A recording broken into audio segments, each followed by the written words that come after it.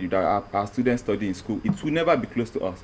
Because you can't continue to deprive people of their basic livelihood and expect to have peace. Peace will never come. It will be difficult for us to have peace in the Niger Delta, for instance, because the injustice in the Niger Delta is just almost permanent. Gas flaring, 55%.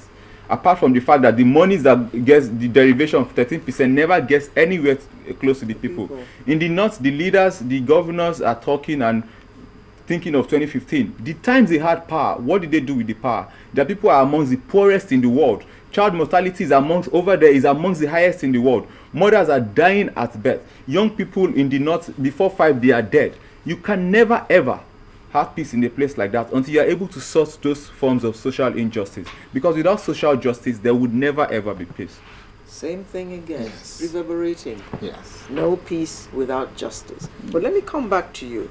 We're told that Peace Day provides an opportunity for individuals, organizations, and nations to create practical acts of peace on this particular day.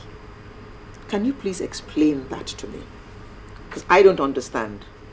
Well, madam, I too don't. Maybe I should add I to that. understand. No, I should add to that and ask that you personalize it. And I think there is a cliche or a saying or something that somebody has said, I can't remember who, that what you can do is what matters the most, not what the government or anybody else can do. What, if you personalize this issue of peace, what can you do to bring about a minuscule amount of peace into your own environment? Because if every single one of us made an effort. God bless you. The schools are about to resume in Lagos State. And the first thing I did was to think about the school fees so that the children would not lock me out of the house. You know, Madam will tell me that this one has finished. This one has finished. We don't have this, we don't have that. Even if I don't have the money, we sit down and discuss. How do we do it? How do we do not do it? It's not about saying go to hell.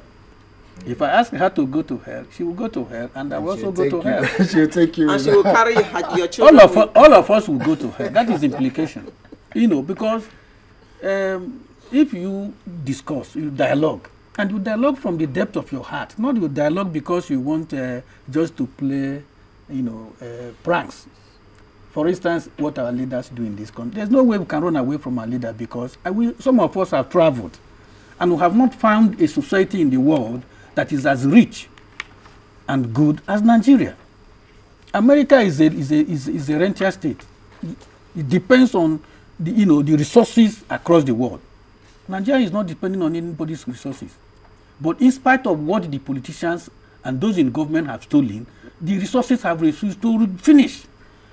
In the 80s, when we were in the university, the former military dictator, Ibrahim Babangida, said they have stolen and stolen and stolen, looted and looted and looted, plundered and plundered and plundered, but the resources have refused to. They do not know the logic that is sustaining the economy of this country. It is because God has lavishly blessed this country. All we need is to get men and women who are visionable, who are godly, and who are committed to use the resources to organize them for the interest of the people. That is all. We are not asking... But you're personal now. Yes. Back to you. Yes. I'm saying actualize this, situate it, personalize it, take ownership of it. You as an individual, what can you do to bring about a small amount of peace? Because if you tell me what you can do, I can begin to look at it and say, maybe I can do the same thing. I have told you already. He's paid his children's school fees. Okay, for me, yes. There's justice, you put justice on the table. Everybody comes to discussion. The children will say what their own problem is. The mommy will say what her own problem is. And the dad will all of it. No, we also say what my own problem is. And we sit on the table of discussion and amicably resolve what the problem is. Of course. If there's no means to carry all of them along, you tell them why you cannot. It's not a situation of saying I'm the father or I'm the head of the family, then anything can happen. You cannot. Because all of you, God has brought you together in that family. And you have to devise means of living peacefully. If I come out and say, Madam, go to hell, the other one, I don't have money for school fees. Of course, I'm creating crisis. The children may not do anything, but they can cry and disturb my peace. And they can steal from the neighbor. Of course, they can run to the neighbor. And so that is the situation that we are applying, so that our rulers will learn how to discuss with us, learn how to show up. Because today, we learn that they don't go to banks again. They have now built vault in their houses where they stock our money. So EFCC and other anti-graft agencies must be looking at these people at their homes, not the banks. Okay. Because we may not find anything in the banks. Okay. Let's ask Omojuwa your personal. Okay, for me, yesterday, for instance, I only have one war going on in my life, and that's my war with a Nigerian airline. And yesterday, I decided, as the day of peace, let me not say or do anything about it. So I left every platform where I used to have a go at them. So that was one practical thing I did, because that's the only way. But of course, I've resumed the war today. I'm back to asking for my iPad from Arik. But apart from that, I think we would always have problems as individuals. We would always have disagreements. But we have to understand certain basic things. President Clinton said something during his DNC address, that even the clock is right 2 times in a day. So even the most clueless president might actually get some things right, at least by mistake. So we have to at least try and understand people from their own side of the story. And for civil societies, for instance, in terms of Nigeria, we should stop just saying, if the government says this is PIB, it's not enough for us to say we don't want your PIB, and then we'll have conferences all over the place, Abuja, Lagos, even go to London. We need to create our own documents. We need to create our own policy documents to say this is what we want, and then we'll place it side by side with what the government has, and then the whole world and everybody in Nigerians are able to look at what the better options are. It is not enough to keep talking and keep blabbing. We've been blabbing in this country for over 52 years, and if I count since 2014, that's about 98 years. 1914. 1914, sorry. We need to get something. We need to start acting what we believe. We need to start actually sitting down with these people that we think they are thieves.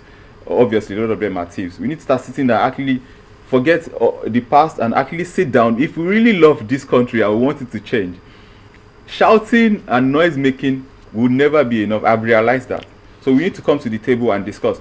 There will be times when we might have to punch ourselves, because there is time for everything, really. There is time to be nice and say, I need my iPad, and there's time to say, I need my iPad, and you might have to just do some things right. So we just need to keep pushing and never stop pushing, and not forget that when it comes to peace, there are certain things that have to be done, and we must never give up on Nigeria, for instance, and we must never give up on the pursuit of peace and happiness. In closing now, I'd like to ask both of you, how much impact has Peace Day had on the lives of people around the world since 1982? I'm not aware of any impact, any positive impact it has had. Because look at this, it's not even about... So Peace Day is not worth anything? It's not worth anything. Oh dear. You saw what happened in the Asian Spring last year. Egypt, Algeria, Libya and all that, even though they killed one of the finest socialists Africa has produced without justice. Because I am totally opposed to the attack against Muammar Gaddafi, a man who has provided everything for his people. As at the time he died, Nigerians were still trekking the desert to go to Libya. And those who were provided with the facilities to come back to Nigeria said they preferred the worst situation in Libya than coming to Nigeria. So there was no reason for which anybody rose against him except for selfish interest of those who fought him. Now we saw even in Europe, as we were protesting in January here, in Belgium, in the Netherlands, every country there was crisis. Okay. People were rising. Okay.